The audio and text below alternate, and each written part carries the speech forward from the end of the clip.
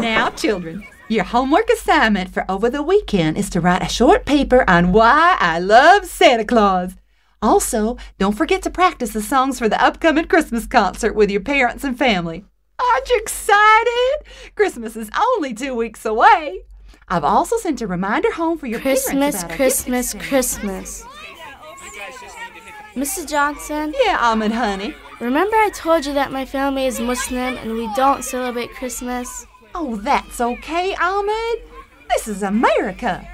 Everybody celebrates Christmas here. There's nothing wrong with Santa Claus. It's just all so much fun for you children. Just wait and see. You'll love it. The tree, the presents. What a wonderful time of year. Your family should be so grateful to be living here. If there's any problem, tell Mom she's always welcome to come in and talk to me about anything on it. Okay, Mrs. Johnson. I'll tell her. My teacher doesn't understand anything. She can't even say my name right. All his classmates were so excited. They talked of nothing else. It seemed like this was the only thing that mattered to anyone. They weren't even doing their regular schoolwork anymore.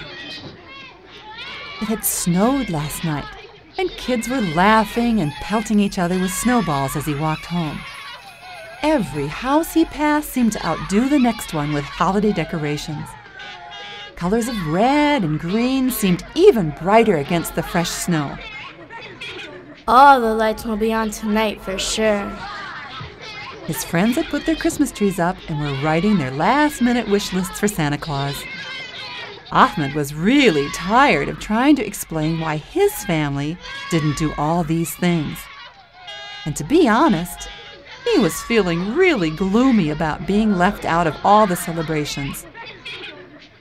Ahmed trudged up the steps of his very obviously bare house and opened the door.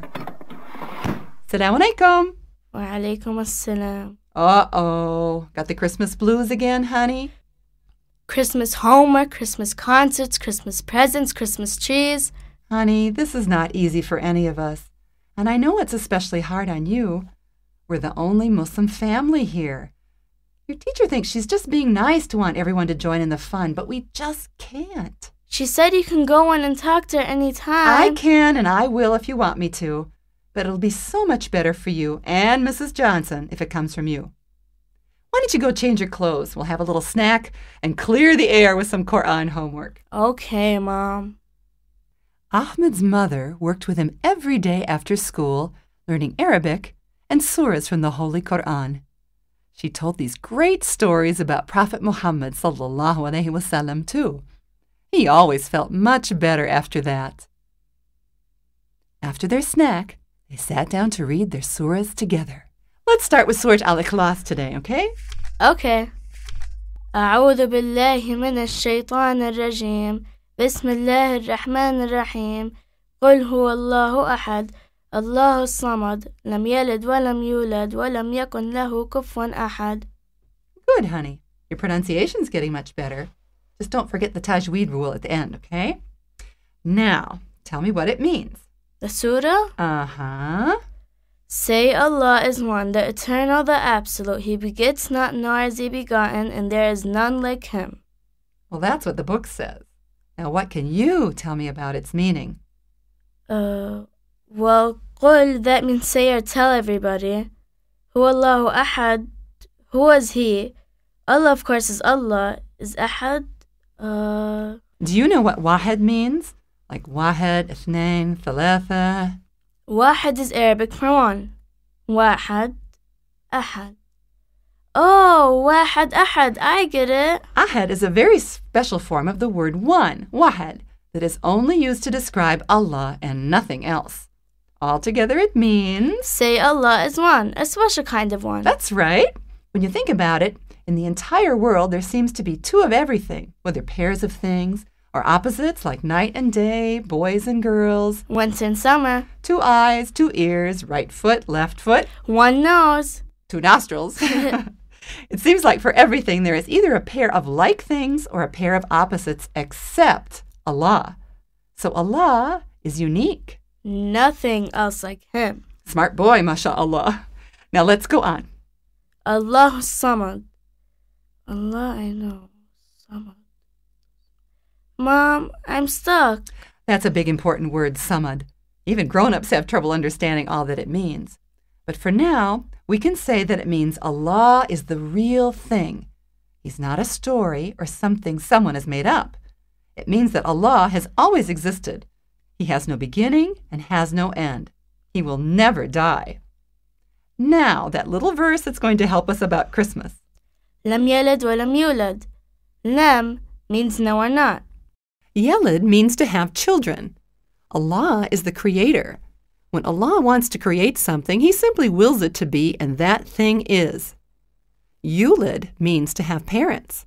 Allah has no mother or father. No one created Allah. There is nothing and no one like Him, which is what the last ayah tells us. وَلَمْ يَكُنْ لَهُ كُفُوًا أَحَدٌ. We know as Muslims that Allah definitely does not have a son. He wouldn't be Allah if He had to do things the way His creatures do.